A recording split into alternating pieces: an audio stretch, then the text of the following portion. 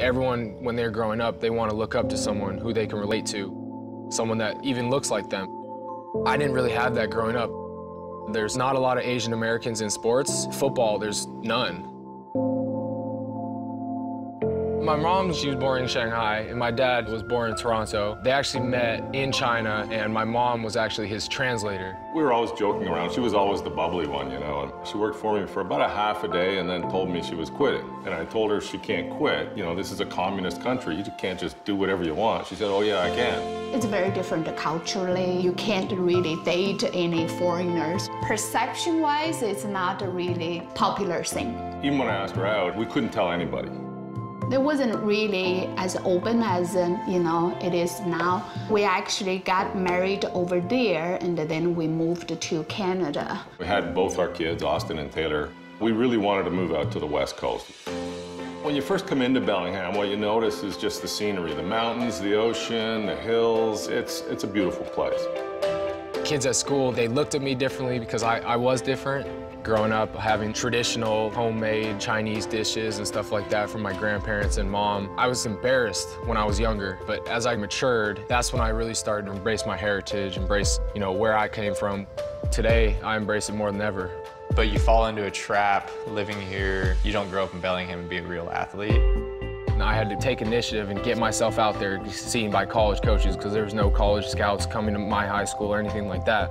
Most of your scouts don't even know 2A schools exist. So in order for him to get looked at, he spent all of his summers in football camps. We trained together since I was like a sophomore in high school. We just go down to the local field here, we just run through those exact same drills. Taylor was always working harder. When I got there, I felt like I got overlooked because I didn't look like the typical football player to college coaches. The first thing they did was put him in the backfield with the guys who they didn't think could play very well. When he was going to these camps and he was being disrespected or looked over, that was just going to be his career right there. Like all that work, everything we've ever wanted just gets thrown to the side just because of how he looks. After a camp that I killed and I didn't get any attention, it pisses me off.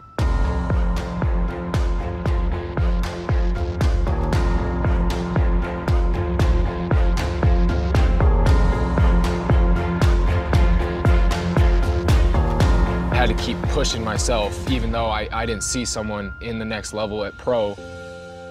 You got two choices. You could either let that get you down, or you could use it for positive fuel. I tell you, he's stubborn like his mother.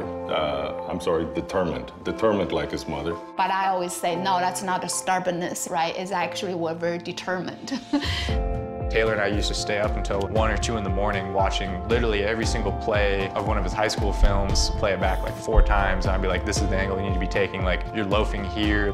I developed the work ethic, and I am where I am today because of that. It's an amazing feeling, being able to sit there and watch, and other people probably looking at you and going, man, that kid's good.